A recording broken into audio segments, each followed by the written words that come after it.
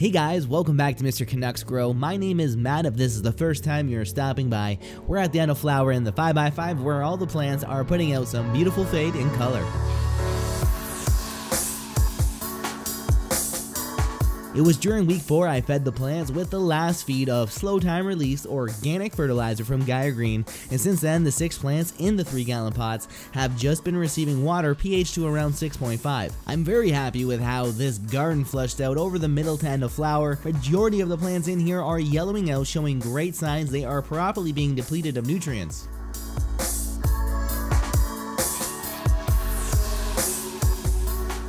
It definitely took a few harvests to understand just how this organic slow time release feed worked with the flushing process, because this is known as a no flush required way of growing, but I definitely think this can cause confusion for a lot of new growers because you can't continue to feed the plant right until the end of harvest without still understanding you need to let your plants deplete the nutrients before harvesting. Otherwise you're gonna have the exact same issues as a typical bottle nutrient grower would have if they didn't perform the flushing process.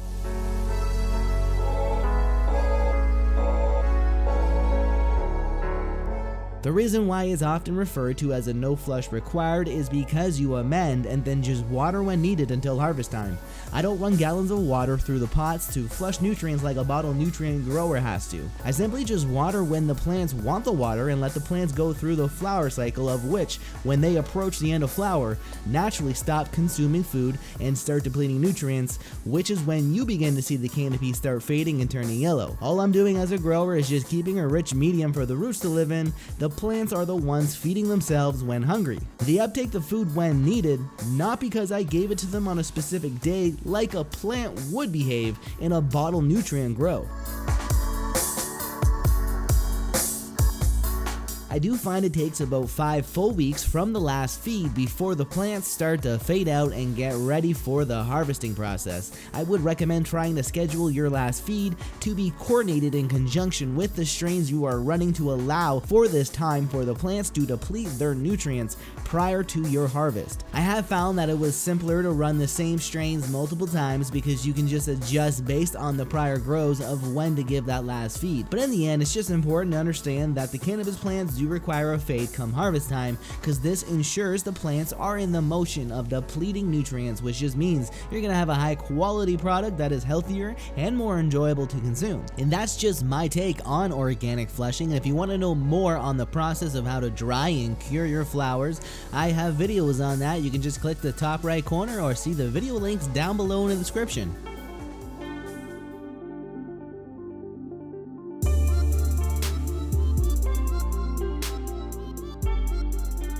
Okay, so in this 5x5, I do have 6 plants total, and they are in 3-gallon pots, of course using cocoa as the medium and Gaia Green organic amendments. I have 2 stacked Granddaddy Purples. I have 2 Girl Scout cookies, which are always a beautiful looking flower come harvest time with the purples and of course the super frosty rock dense buds. I have 1 Chocolate Mint OG, which is a very large plant in size. This one plant alone probably could be spread open in a scrog to almost cover this whole 5x5 on its own, but it's more or less right now just jammed in here with buds flopping down everywhere. I did tie some string around the bottom of the canopy to help the flowers from falling all the way down to the ground. I just don't want to bother tying each top to the ceiling of the tent. I'm just gonna let them flop over until it's time to chop, just to make my life easier. I also have 1 smaller Critical Kush plant which is jammed way in the back, which is also covered by both the Granddaddy Purple and Chocolate Mint OG. Now the environment in this grow has been superb with lots of airflow and air exchange throughout the entire canopy. The temperatures have been averaging mid to high 70s and the RH has been around 40 to 50%. The 3 ES300s have been dimmed this entire grow and never went over 750 watts. The units were actually dimmed to 600 for most of the flower cycle. I then cranked them up to 750 watts during week 5, but in the last 2 weeks of flower, I turned them back down to 575 watts. Now, I did try to turn the 3 ES300s full blast to run 900 watts of power draw from the wall, and when I did that, I had electrical surges anytime the dehumidifier would turn on, and this would cause all of the power in the grow room to shut off. So what I did to fix that was I dimmed the 3 ES300s down to 750 watts, and then I moved the dehumidifier to a different power source, which was not a part of this grow room, and I had zero problems with surges here on out. Now, because I moved the dehumidifier to a different power source, I had watts to spare, and I probably could have ran a full 900 watts, but based on how well this grow went, I'm not sure if it was needed. The flowers really stacked and densed up nicely, and because I was running it at 750 watts, the equipment in the grow room had an easier time keeping the entire environment in check, which of course the plants thrive from. For this video, I really just wanted to focus on talking about the flushing process for organic amendments and hopefully help clear things up for some new growers.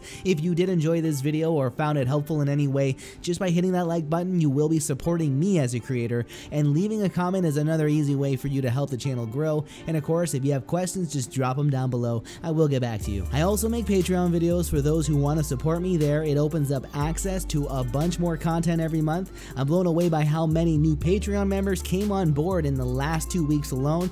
Thank you so much, guys and girls. Lastly, all the links and coupon codes to all the equipment used in this video are down below in the description, along with last week's full rosin guide tutorial if you haven't seen that already. Catch you next week for a brand new episode.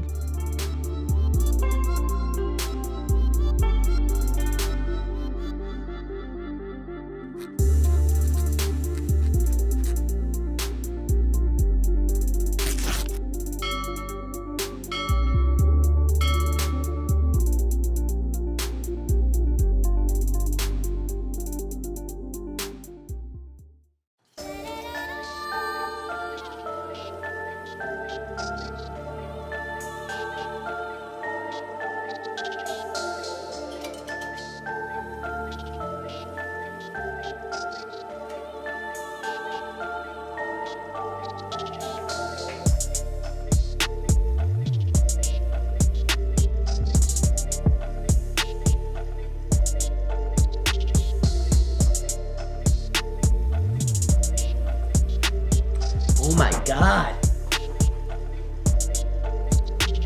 That dry toke is fucking delicious.